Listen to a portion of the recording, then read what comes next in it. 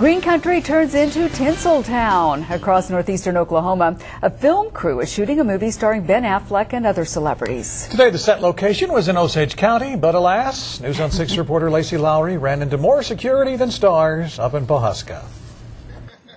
Pawhuska is abuzz with possible celebrity sightings. So I hope to see Ben Affleck. I don't know what to look for, really. Ben Affleck's, I think I would know him.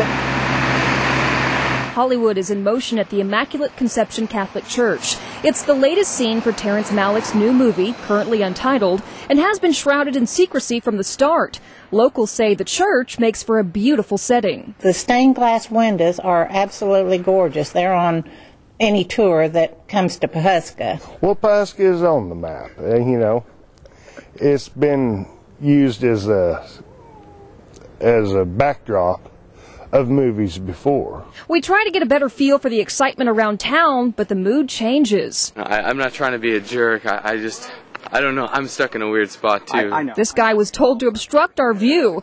We made more friends as we circled the church, trying to find out more movie details. It would make a good background for whatever they're doing down there, and I understand it's a wedding or something they're having in there. The movie has been described as a romance.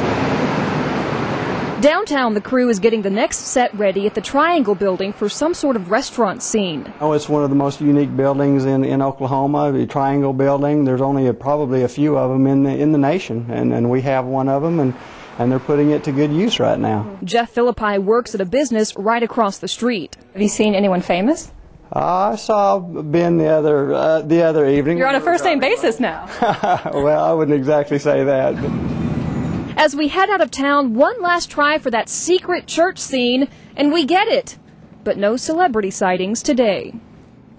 Tomorrow, the crew will be shooting in downtown Pawhuska at the Triangle building. They will have most of the streets blocked off so the public can't get on the set or even near it. And Scott and Terry, if all goes well, they hope to be done in Pawhuska by tomorrow night. Security is tight, but really, the locals are loving it down there. Yeah, well, darn. Have to try again. I know. We'll try again maybe tomorrow. Who knows? All right. Thank you, Lacey.